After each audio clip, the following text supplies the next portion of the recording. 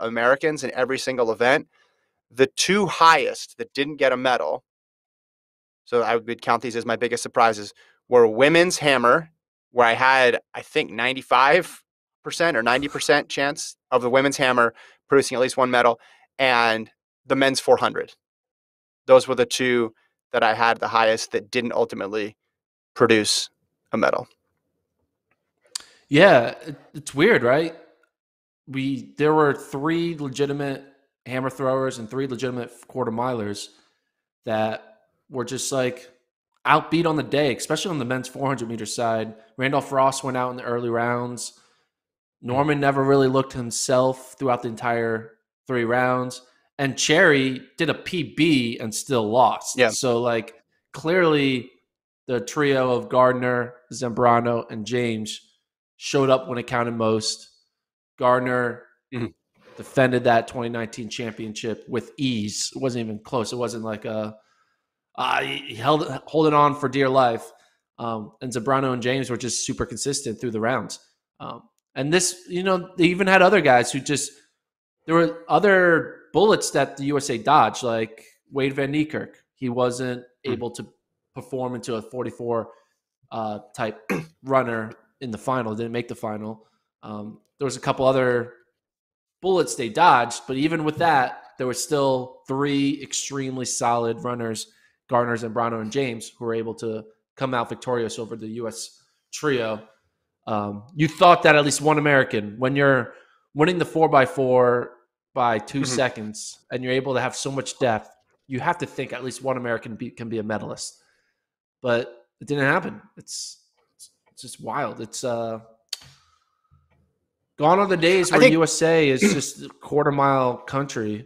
I think they're more just like, we're really good we're really good at 4x4s. We're just not too good at the open events anymore. I think that's the new U.S. thing.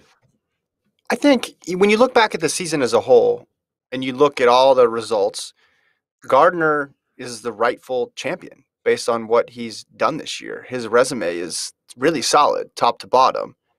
All the fast times, the wins that he has, and if you even want to extend it not just to 2021, you just want to look at this era, this mini era, I guess you could say, from 2019 through 2021.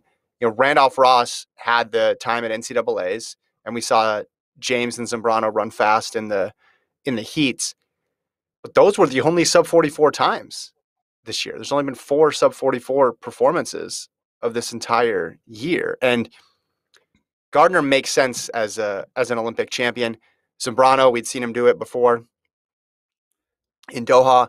James, to me, was another positive surprise here. After all he's been through to come back and get on the medal stand, and perhaps thinking Cherry was going to be able to finish ahead of James at the beginning of the season, that seemed like a good possibility. But then after the semis, when James goes 43.88, okay, now the task got even steeper. But yeah, I did not have the Americans going 4.5 at the beginning of the year in this event. And as I mentioned before, women's hammer, I thought at least one medal. I thought the potential of 2 medals, maybe gold, silver, bronze, something like that. But it was tough. But I think Cherry ran really well. Cherry did everything he could. And I think that's another trend that I noticed. These silver medalists and bronze medalists and even 4th place people, the people who were runner-up or 3rd at trials did really well. Like Fred Curley ran really well. Didn't win trials, but went to the Olympics and got silver. The 200-meter runners who got 2nd and 3rd at trials, they went and got 2nd and 4th in the Olympics. Michael Cherry, 2nd at trials, gets 4th, barely misses a medal.